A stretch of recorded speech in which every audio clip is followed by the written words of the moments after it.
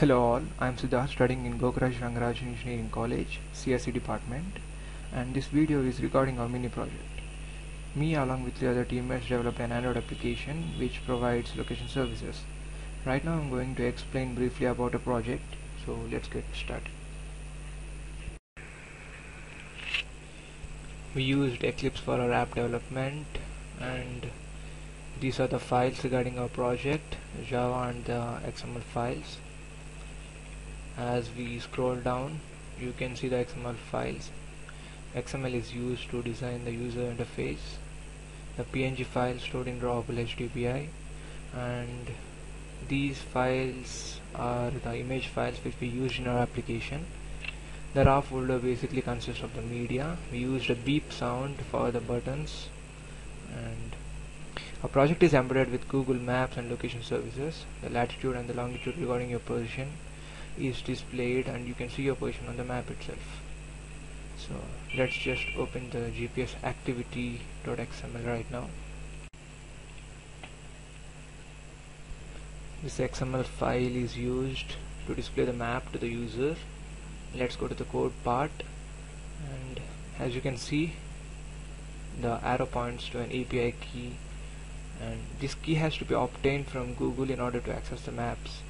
So go to android.godeveloper.com and you can find certain steps described in that site which would help you to get that API key. Let's open the emulator, and let's open the application. You can see the home screen of our application. We added a small animation on the home screen. Let's enter the app right now. You can see that this is the menu screen, and it forms the backbone of our application, contains all the features, and these are the maps. You have the controls to zoom in and zoom out of the map. These zoom controls are basically a part of the Google API package. You can type in some simple code and you can get them on the map. It's quite simple.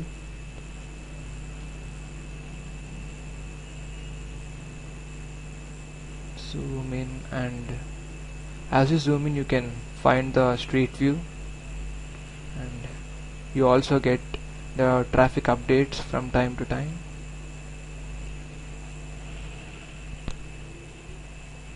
These are all the satellite images. As you zoom in more, you can find everything in detail.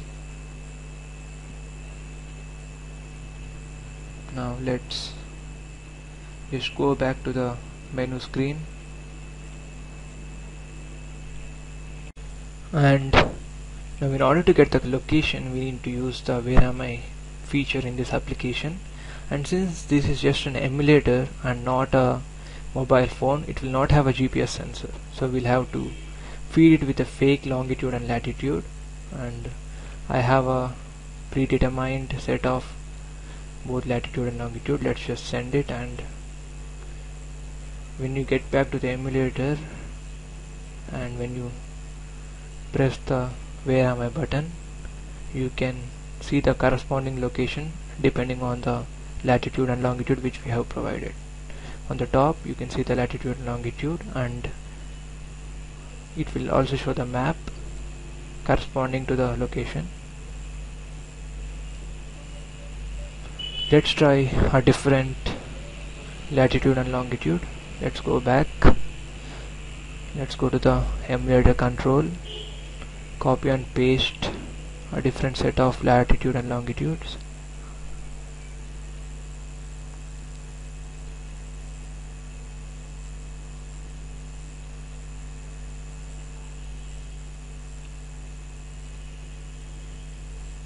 Let's just send it to the emulator, and when we get back to the emulator we can see that the position has changed, and the location now is somewhere in South Africa, and you can see a text saying "Here am I," as the arrow points to it.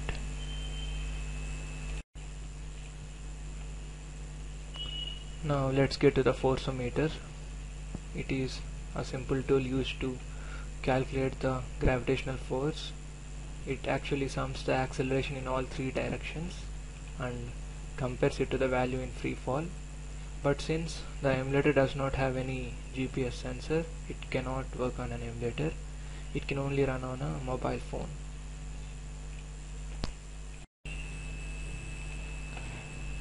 The emergency SMS forms an important part of this application, but in order to understand it, let's get back to the coding part. Let's open the strings.xml and you can see that there is a query string. Are you okay? It can be anything, it can be any text, it can be are you safe, or it can be are you okay. The importance of this query string is that whenever a user sends you a text message with this query string, his contact will be updated in our application. And if multiple users send this query string as a text message, then all their contacts will be updated in our query string. And once the contacts are updated, you can reply to them at once. Let's now get back to the emulator.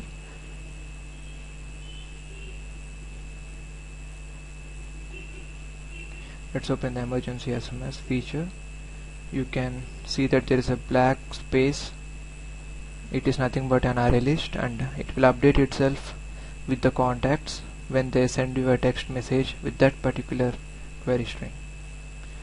And while replying, you can transmit your location in the SMS itself.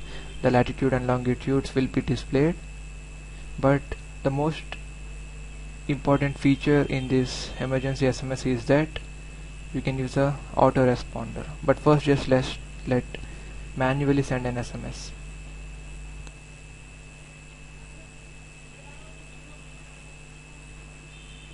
I have two emulators open right now, and I'm going to send a message from this emulator to the other emulator. In order to send a SMS, the port number of the emulator forms the phone number, so you have to type 5554, and as we have the query string as are you okay, let's type are you okay in the text message and let's see what happens.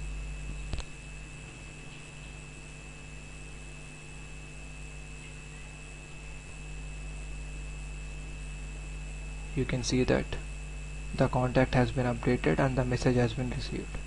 Now like this, you can have multiple number of contacts in this space, and you can reply to all of them at once by saying if you're safe or you're in danger.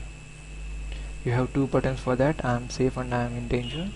You can even transmit your location along with the SMS, and I press the I am safe button and you can see that the message has been received. Let's open it.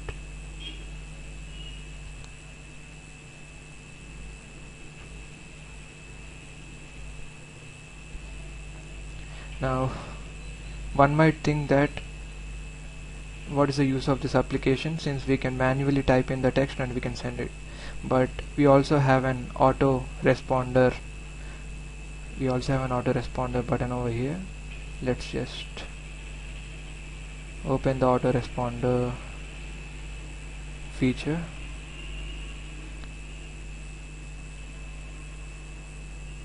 You can see that you can give a text in the respond with text box, and this text will be sent automatically to whichever SMS comes with the query string are you okay. You can also transmit the location, and you can also set time. Let's set it as 15 minutes. So for the next 15 minutes it will reply to the text messages on its own. Let's send a text message with the query string are you okay.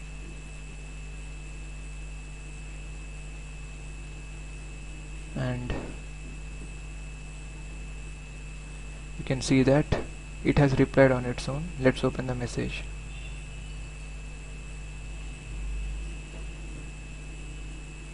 Help required. This was the text which we entered in the text box. So in this way, whenever you are in danger and whenever you are in a position that you cannot reply to a message, you can set up the autoresponder and it will transmit the location along with the message which you have typed in the checkbox. Let's disable it for now. We also have a compass incorporated, and since the emulator does not have any sensors, it would not work in an emulator. It would definitely work in a mobile device. The reason for using a compass is that you might sometimes be in a remote location where you might not find any 3G service or GPS service. It can be useful at that time.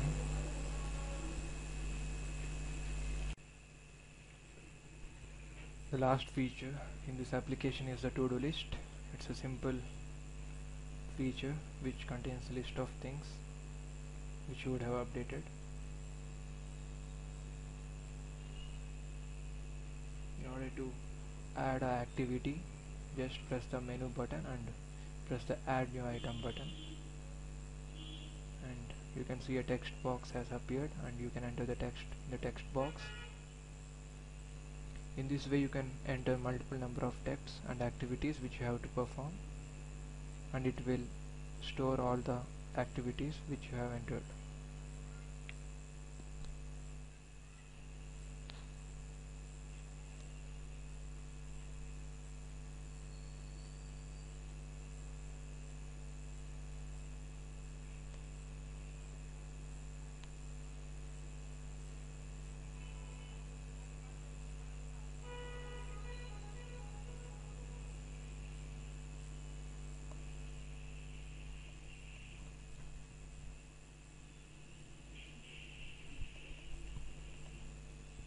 You can